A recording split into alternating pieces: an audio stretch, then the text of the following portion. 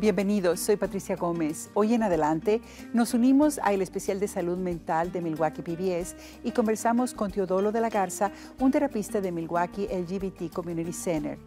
También conversamos con José Elías Garcia, Joven, doctor en matemáticas, y el doctor Tony Báez, un activista en educación, y les preguntamos sobre la falta de maestros que se está agudizando.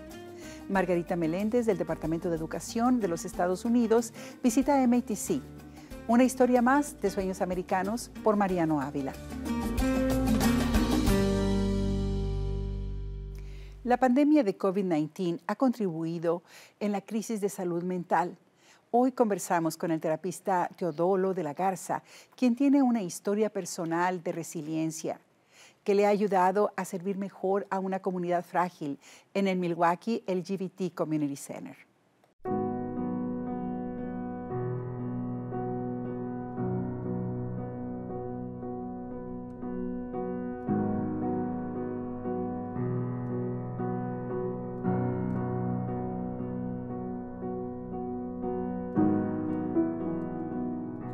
My name is Tiodolo De La Garza, and I am the AODA Therapist, Assistant Clinical Monitor, and Volunteer Assistant. One of the focus areas that I do work in is providing AODA therapy. The other one is advocating for victims of crime, victims of violence, domestic violence, incarceration, harassment, bullying, assault, etc.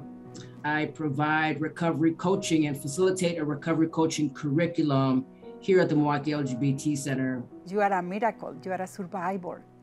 Can you tell us, can you share with us how come you have become the strong counselor, therapist, coach that you are now?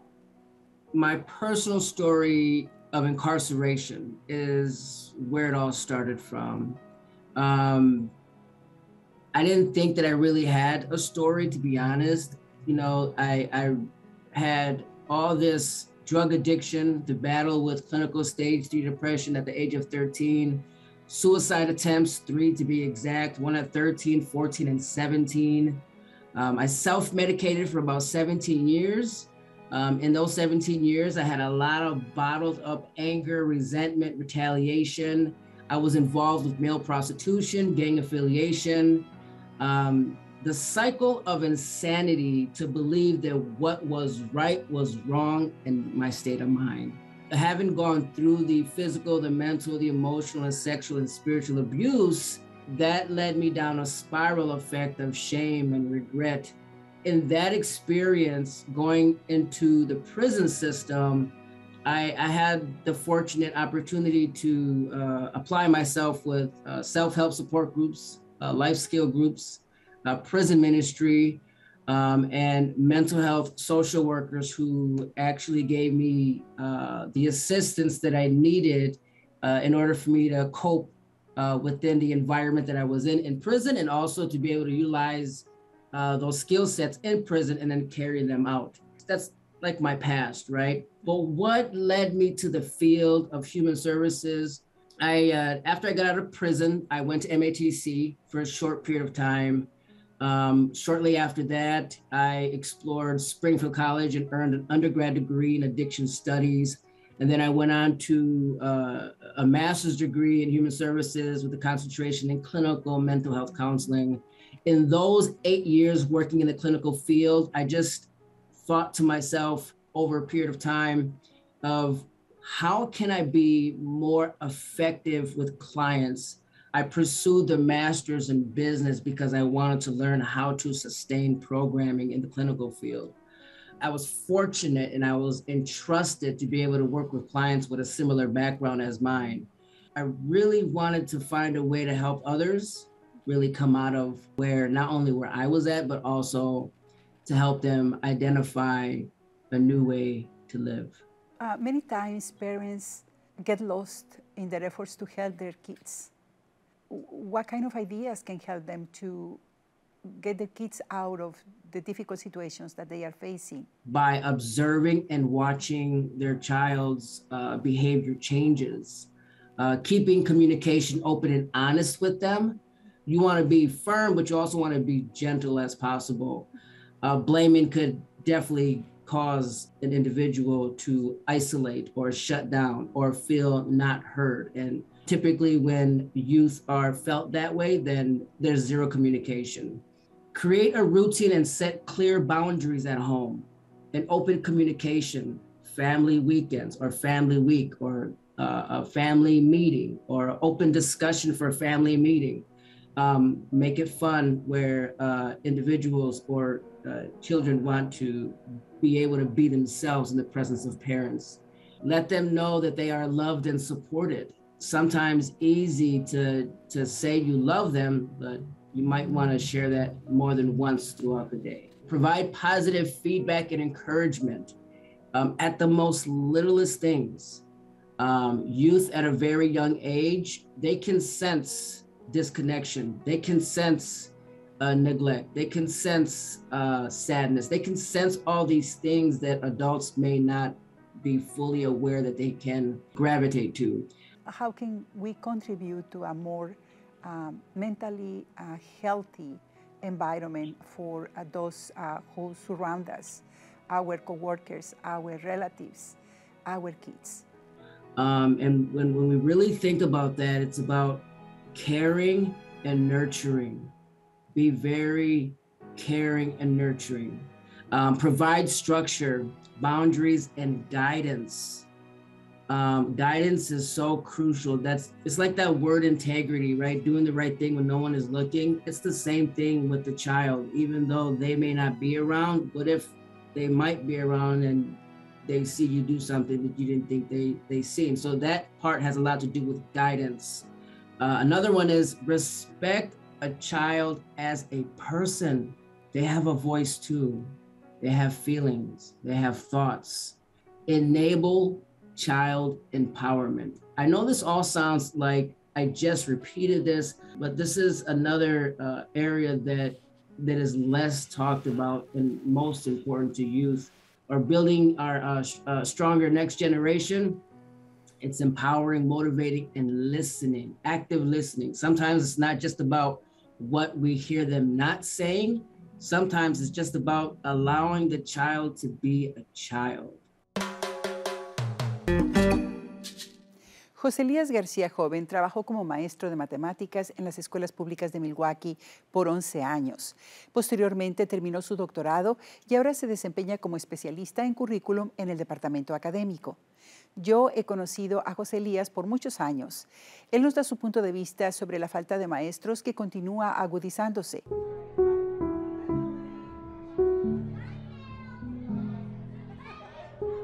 You never know what you're going to experience in the classroom until you are in front of those kids. So you learn so much from them. You become not only their teachers, but you advocate, your advisors, your nurses, your parents. But I realized that sometimes you have to connect with the kids in a meaningful and valuable way so you can understand where they're coming from if you want to actually teach them the content. It's not something new. We're facing a shortage of teachers, especially in the area of mathematics and science. I think there are many research showing, not only due to the pandemic, but even in the past, prior to the pandemic, that we always need teachers in the area of mathematics. El doctor Tony Baez fue parte de la mesa directiva de MPS. Su trayectoria en educación bilingüe incluye disertaciones sobre la educación en los Estados Unidos, en muchas partes de América Latina, y se destaca por su búsqueda de las legislaciones que favorezcan una educación para la justicia social y la democracia. Ha sido galardonado en los más importantes forums de la educación. Well, I have been involved with educational matters for the last 50 years.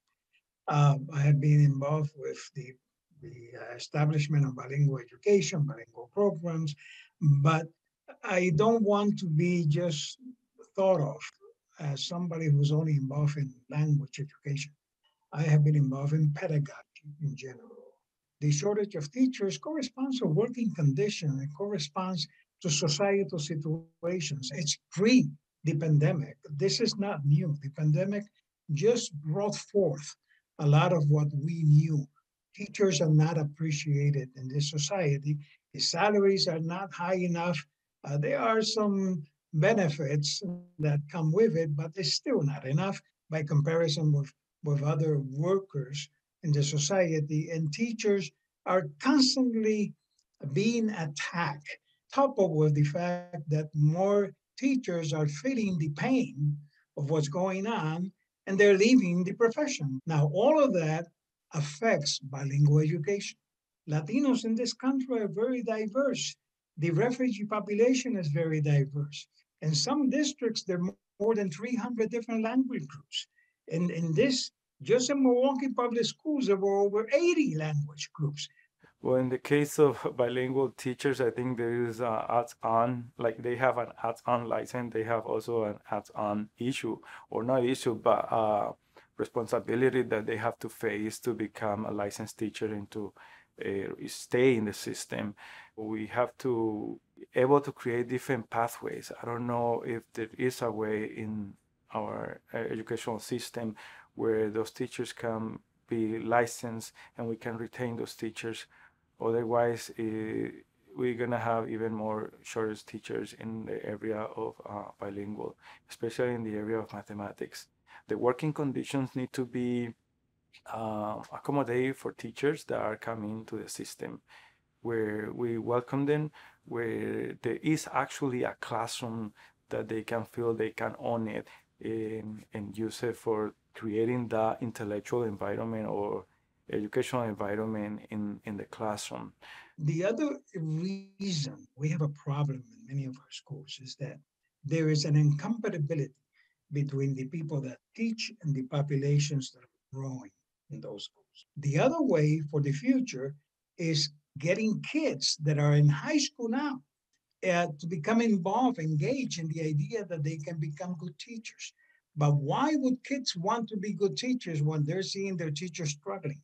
Make kids have fun learning, and then they go into the other stuff.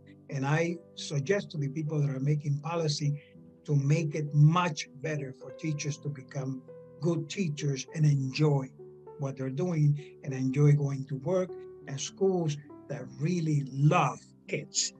So every high school is not the same in Milwaukee. How do we promote equity in our system? Will we provide those essential math teachers who are licensed in the areas that need the most? You have a case in process, a lawsuit against MPS. Can you tell us what is the status of this case? But this is a very difficult topic to talk about for me, since it involves some emotions and hurtful feelings, but I will try my best. First of all, I'm very happy to be an educator and choosing that as my career and my journey. I've been in the classroom for about 11 years and 15 years in total in education. During those years, I was able to finish my 2 master's degree in education and mathematics and a doctoral degree also in education with a focus in teaching and learning mathematics. So that was my area of expertise. So for that reason, I decided to pursue another jobs that will actually impact the district or our students in Milwaukee Public School at a bigger scale. It's very challenging and difficult when you see that they treat you different. In this case, is disappointed when they criticize the essence of who you are, how you stand, how you talk. For that reason, I decided to file an internal complaint with the district, and eventually another complaint with the state through the Department of Equal Right Division. The case stayed for under investigation for more than a year, and eventually they determined that there was probable cause, that I was treated different, that I was harassed at work, I was discriminated, I was bullied based on my race, on my gender, and national origin. So it was very challenging and hurtful.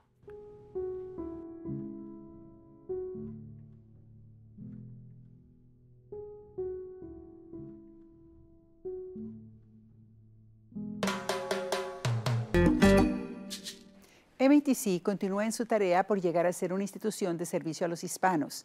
El pasado 20 de abril llevó a cabo un evento. Nosotros conversamos con la presentadora oficial Margarita Meléndez y con Arlenciu Garcia Novelli, quien es MATC HSI Liaison.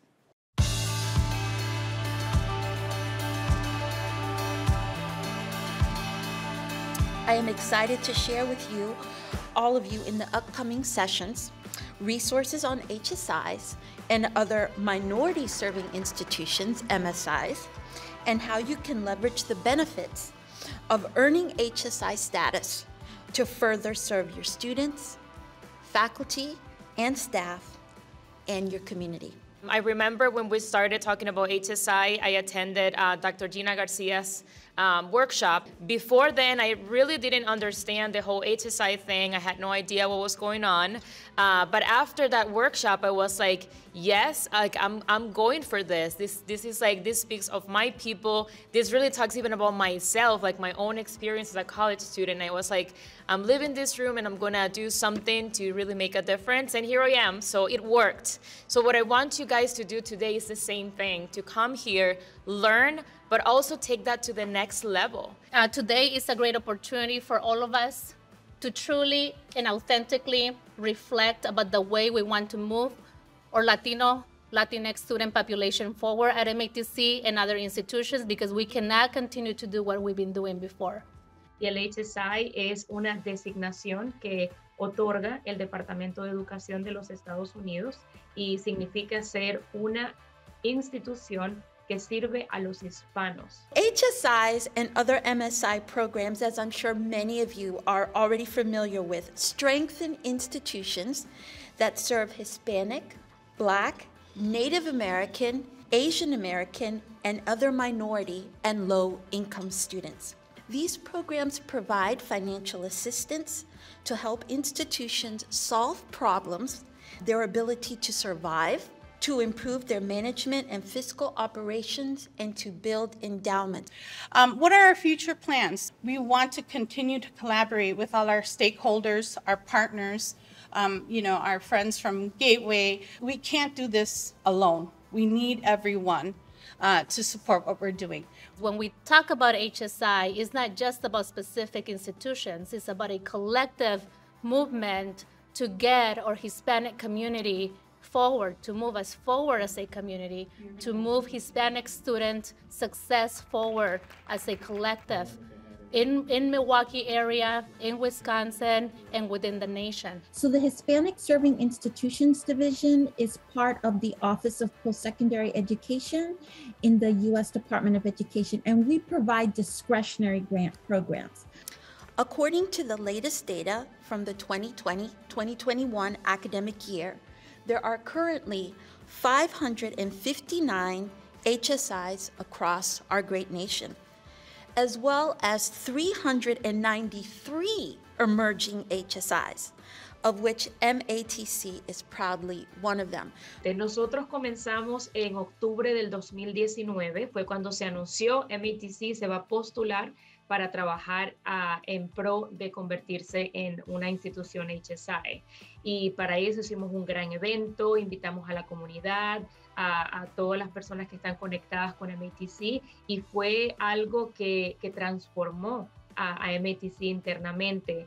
Se comenzaron a ofrecer más posiciones bilingües. There are some new bilingual programs that are either in the works, almost wrapping up. And so in each pathway, our focus really was to not just the courses, but also looking at programs. And how do you become designated as an HSI? It's a threefold process. The most important one is to have a 25% undergraduate full-time equivalent enrollment of Hispanic students. So that is the baseline. And we still have ways to go when it comes to justice, when it comes to equity, when it comes to diversity and inclusion for our Latinx community. The other two parts of that designation are having a high percentage of needy students and having low education general expenditures at the institutional level. MATC garantiza una educación económica para aquellos que quieren algo a corto plazo, pero que hay tanta demanda laboral que a veces son más los trabajos que tienen nuestros estudiantes después de graduarse que el número de estudiantes en ese programa. Y MATC tiene 170 programas diferentes y la demanda laboral es increíble. Pero MATC también sirve como un puente entre la educación de 2 años y la educación de 4 años. MATC tiene actualmente acuerdos con más de 40 universidades de 4 años que están esperando que los estudiantes de MATC se vayan con ellos para poder terminar lo que es el bachelor degree o el diploma de 4 años. We want to shift our focus to the Latino culture because I know that I've talked about our bilingual programs, our Spanish, English. Not all of our students are bilingual who are Hispanic, right? However, the demographic component of the eligibility designation, which is 25% undergraduate Hispanic student enrollment, that is never waived. So that's something that is non-negotiable, but you can request a waiver for the low educational expenditures or for the high percentage of needy students, especially if you're near the cutoff. When we think about the retention rates and the enrollment rates of Hispanic students, it's not just about, again, the number. It's about the whole person that comes to our institution.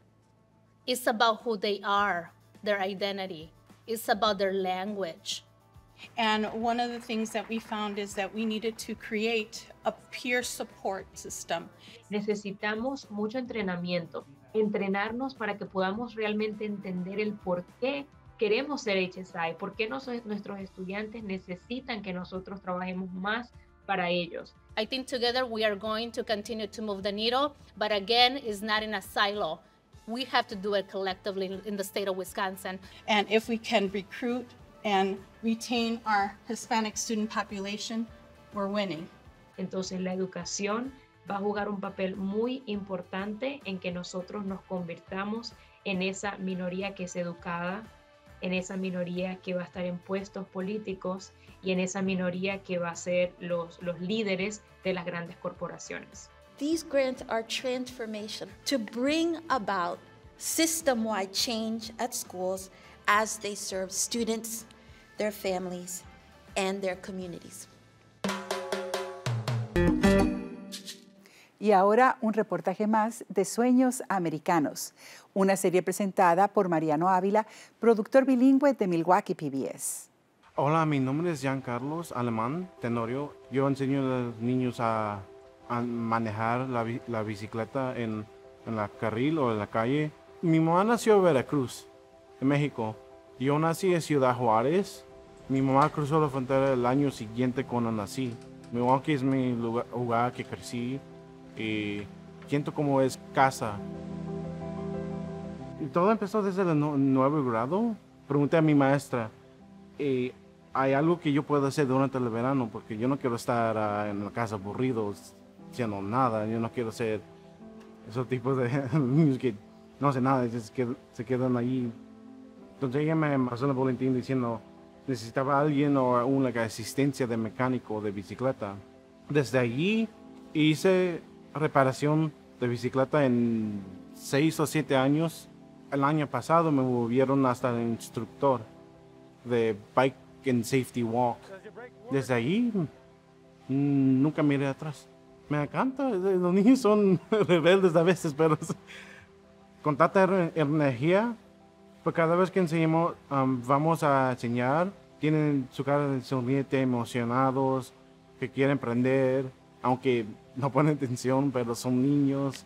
Desde allí le enseñamos cómo se llama cada parte de la bicicleta, le enseñamos en rutas, tenemos como un curso en el pavimento, enseñar los señales. Como nosotros no tenemos luces en nuestras bicicletas, que enseña dónde vamos a ir.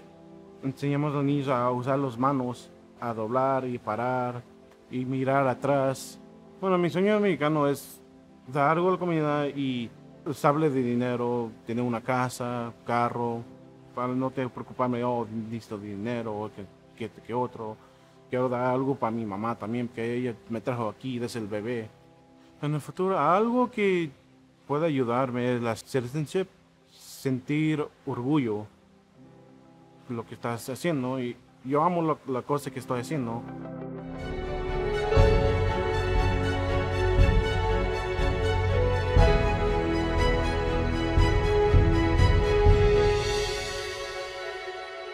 Y con un hasta pronto nos despedimos, invitándolos a que nos dejen saber sus comentarios por el teléfono 414-297-7544 o en nuestro correo electrónico. Visite nuestro sitio del internet en MilwaukeePBS.org y en Facebook. Soy Patricia Gómez, deseándoles paz y bendiciones.